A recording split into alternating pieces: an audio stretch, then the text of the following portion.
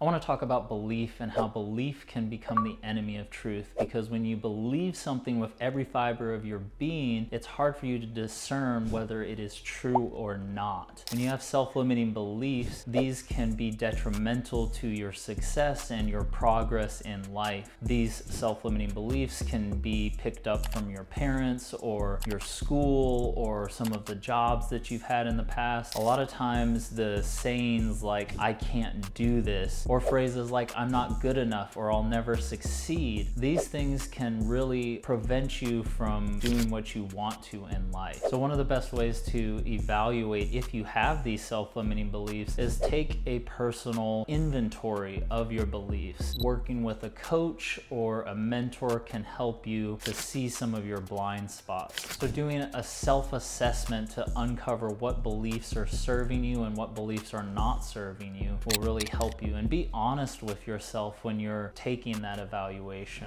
So once you've discovered some of the beliefs that are holding you back, what you want to do is challenge yourself and reframe some of those beliefs. If it's a belief like, "I'm not good enough," what evidence do you have that proves that? If you think you'll never succeed, what evidence do you have that says you'll never succeed? Take those beliefs, once you've narrowed down and found some of those self-limiting beliefs, work to reframe them. See the opposite of that. If you think you'll never succeed, what happens if you do succeed? What are some of the benefits that you will get out of succeeding in life? I'm going to use myself as an example. I used to believe that I couldn't do anything other than manual labor. I had built up that belief because from a young age, I started working construction, I was in farming. I did these things that I used my body to get work done. I didn't really use my brain as much as I could have. And I didn't finish school, so I had a belief about not being able to go do education or to take classes or go to college or anything like that. So that belief held me back from accomplishing more in life. And I had to take account that that belief was holding me back, and then I had to take action to figure out what I could do to overcome that belief. And for me, getting my real estate license was one of those first steps. And it was looking how many hours did it take for me to get a real estate license. That was 180 hours, and I broke it down into smaller steps. I was like, okay, if it's 180 hours, if I do 2 hours a day every day after work, I could have this done within 6 months. And so I just focused one day at a time. I'm going to do 2 hours and take this education. I basically overcame my belief by just taking action and doing the task, doing the thing that I was scared to do. That helped me to start gaining some momentum and getting little wins every day. I was like, okay, here's 2 hours, here's 2 hours, here's 2 hours. I did 10 hours this week. Now I'm one step closer to having that goal accomplished. I was able to get my real estate license and then switch careers, and there was obstacles there too because I had beliefs around talking to people and building. I had to overcome those beliefs by just doing things that made me uncomfortable and took me out of my comfort zone. And going through those challenges and getting out of my comfort zone helped me to start building more confidence in myself, and it helped me to see that I could accomplish the things that I set out to do. By accomplishing those little items repeated over time, it started compounding. I started getting more confidence that I could accomplish those things. One of the next things that I highly recommend is for you to write down a list of your successes, the things that you have accomplished in life already, whether it's getting your driver's license, getting a promotion at work, getting a college degree. All of those things can help you gain momentum to get to that next goal, whatever it is that you're trying to accomplish, and overcoming those self-limiting beliefs. So write that list of successes. Do 50 successes if you can. Just go down the list and then start adding those things up, and it'll start putting basically a deposit into your bank account of self-confidence. Those things will help you gain the confidence to accomplish whatever it is you're trying to accomplish in life. And when it comes to those self-limiting beliefs, you want to create practices of affirming beliefs. I like to call them declarations. So for me, I go through a list every morning of the best version of myself that I want to be. I say, I am a success. I am worthy. I am a great realtor. I am a great coach. I I am a great author. So having a list of I am statements for who you want to be and the best version of yourself will really help you to build that confidence and change those self-beliefs that you have. And once you have some of those tools and tactics in place, a lot of it is just consistency and persistence, doing the thing over and over again. It's not glamorous, but it does get easier every day. You start building that confidence and you start believing in what you say every single day. Your mind cannot tell the difference between something that has already happened and something that is in the future. So if you have a goal or a dream that you're working towards, if you mentally rehearse that goal or dream or those aspirations and those declarations that you have, your brain will start believing it and you will be better equipped to actually accomplish it. And when you're setting these goals and you're looking to the future, a lot of times it really helps to use SMART goals, which is for specific, measurable, achievable, realistic, and time-bound. Having a roadmap essentially to get you to where you want to go. So whatever your SMART goal is, once you lay out those different aspects, you want to break it down into smaller steps that are more achievable, which is like the next 5 moves. So whatever the first step is in the process, if it's still too overwhelming, break it down into 5 smaller actions and then start with the first one and get it out of the way so you get some momentum going. And then you want to seek support and feedback from mentors and coaches, anybody in your life who has done what you want to do. Go find a role model, somebody that you can look at to see how they've done the thing that you want to do, and then ask them. If you don't know them in person, find somebody online that you can look up to and see what they're doing, how they've accomplished what they've accomplished in life. Learn from them. And then go to your family and friends, people who know you well, and get support from them. Don't try and do it all on your own. A lot of times it's easier to ask somebody and they can shorten the amount of time that it takes to get the desired results. And then you want to embrace growth and adaptability. This is something that's going to be an ongoing process. You're not just going to immediately get over your self-limiting beliefs. There's something that's going to stick around. They're always going to be there trying to work their way back into your mind. If we don't keep these things at the forefront of our mind, we go back to our subconscious defaults, the way that we were programmed to believe things. You don't have to believe all of your thoughts.